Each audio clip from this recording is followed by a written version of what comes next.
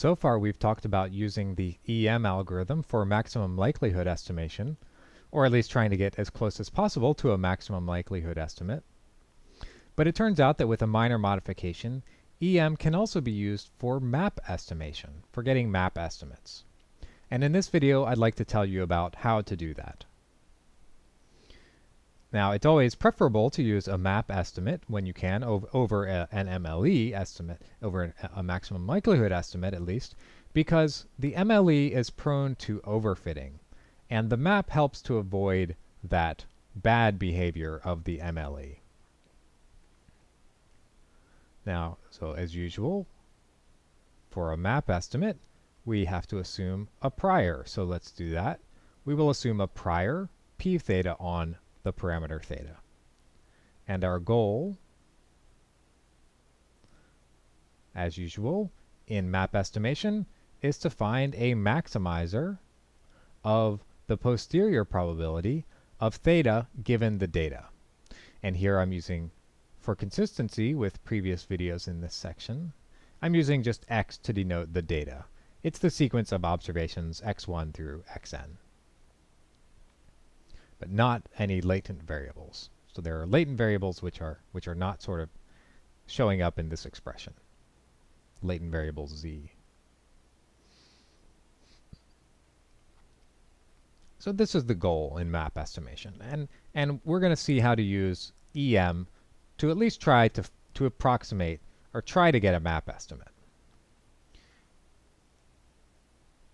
EM for map estimation. Algorithm is very similar to the algorithm for MLE. We initialize to theta 0. We initialize theta 0 to be some parameter in the space of all parameters. And then for t equals 1, 2, 3, and so on until convergence, we do the following two steps. First, we have the E step, just like, well, very analogous to before. It's going to be slightly different, though. In the E step, we have this function. Now we're going to have a function R. Before we had a function Q. And it will be R of theta, let's see, I want theta t with theta t minus 1 is the conditional expectation, so this is going to look very similar, theta t minus 1 of log, the first part will be similar at least, of p of theta t. Actually, let's just make this one theta, not theta t. So r theta with theta t minus 1 log p theta. And this time it's the joint of x with z. Z is the latent variables. Given, well, I guess I should put it this way. I could put that, but since we're talking about putting a distribution on theta, we should say given theta. Given that x equals the observed value, little x. So we have this is the conditional expectation of this joint probability given theta, so it's sort of a conditional probability in some sense, plus, so this is the different part, this is the new part, plus the log of the prior for theta. That's this first argument. That's the E step. And this is the part that's different over here. So this is the new part right here. This is all essentially the same. And the M step, when we're doing map, is we maximize this thing. So we take theta t plus 1 to be a maximizer, a little space here, over theta of our theta with theta t. Oh, I guess that should be t, since we have t minus 1. T minus 1. Right. So when t is 1, we are getting theta t, and this will be theta 0. And this is just the same. So the E step, so you could either, put this in the M step or the E step. computing these expected values turns out to be the same. It's the same procedure that you use for ML, for maximum likelihood estimation, because this is just the same quantity. This is the Q. This is the Q that we had before. This is Q of theta and theta t minus 1. So the only part which is different is this log. And you could view this as sort of just modifying the maximization step. When you maximize, you also try to maximize. You have the sum, and so it's a balance between the prior and this Q. So that's EM for maximum a posteriori estimation.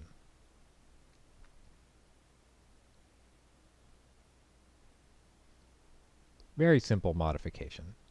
And it turns out that you often have, doing the maximization can be done analytically when you have an exponential family and all that good stuff.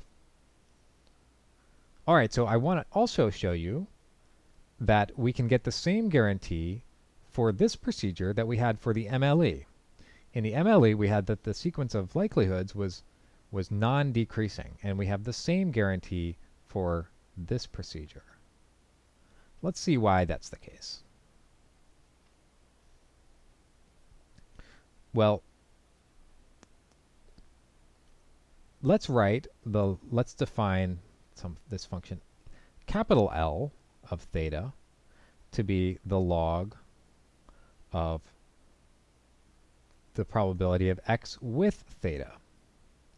So before, when we were doing MLE, we had this function little l, which was the log. So before, we had this function little l of theta, which was the probability, it was the log of the probability of the data under theta. And now we're going to have this capital L, which will be the log of the probability of the joint. And considering the joint makes sense, because maximizing this conditional probability of theta, the posterior, is the same as maximizing the joint of x with theta, because this is the probability of x and theta divided by the probability of x, and probability of x doesn't depend on theta. So maximizing these two quantities is the same, and actually, of course, we can put the log in here as well. So that's why it makes sense to sort of think about the joint here. So let's look at this quantity. And if we can prove it for this, if we can prove that this is non-decreasing in the sequence of estimates theta 1, theta 2, and so on, then we will have that the posterior probability is also non-decreasing in the sequence of estimates. So this is what we want to show is non-decreasing here, this L, this capital L thing. So let's take a closer look at this. Well, we can factor this as log p of x given theta, the natural thing to do here, plus the probability, plus the log of the prior. And this first part is this is just this little l of theta that we mentioned before, just writing this p theta of x in a different way, right? Because p theta, this thing here, this p sub theta of x, is just another way of writing p of x given theta. It's just that here, when we put given theta, we're emphasizing the randomness of theta, but this means the same thing. So this is L of theta, the little l of theta that we had from before. So that's good. That's a good sign. We can use those sort of same results. And the results that we found if you refer to the video on the guarantee that we proved for the maximum likelihood case, we decompose this little l as q of theta with theta 0 for any theta 0, plus the relative entropy of the conditional distribution on z given x, the relative entropy of that. So this was, maybe I should put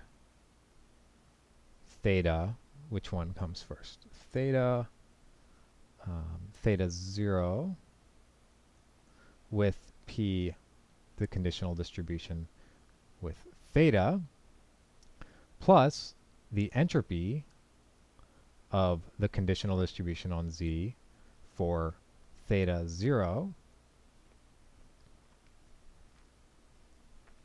And now we also, so this was what little l was. This was what the result that we proved in that earlier video.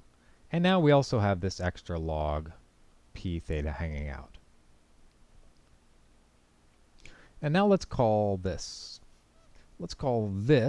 here G of theta 0. And let's call, well, I guess we don't need to call that anything. So remember that R of theta with theta t minus 1 or theta 0, we defined to be this thing. And so we can start matching up pieces here. This part was Q of theta with theta 0. So that's here.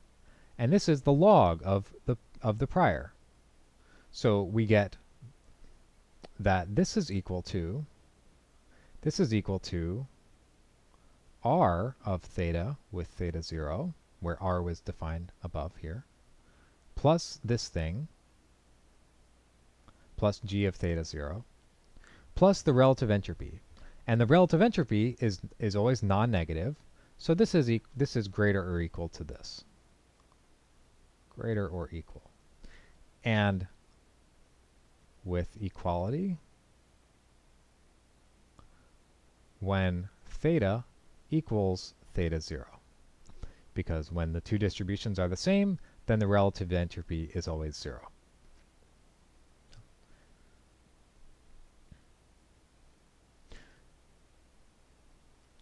So we get a very similar looking condition as before, and maybe just to remind you, before we had that little l of theta was greater or equal to Q of theta with theta 0 plus G of theta 0 with equality if theta equals theta 0. And this condition was exactly what we needed in order to show the property that the sequence, so that implied that the sequence of estimates, I'll just put theta t less or equal to theta t plus 1 for all t, that implied this condition. That was the key thing that we needed. And then we got the nice intuitive picture with the the curves. And this is just the same. The only difference is here we have R instead of Q, and we have this big L instead of this little l. So this shows us, so with using the same argument as in the other video, except with R instead of Q, we have that this capital L satisfies the same property, non-decreasing in T.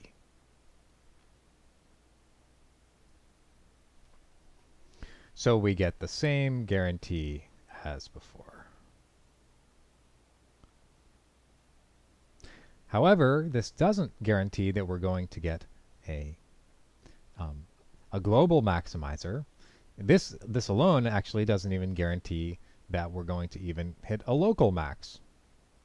But it's at least nice to have this property that it's non-decreasing.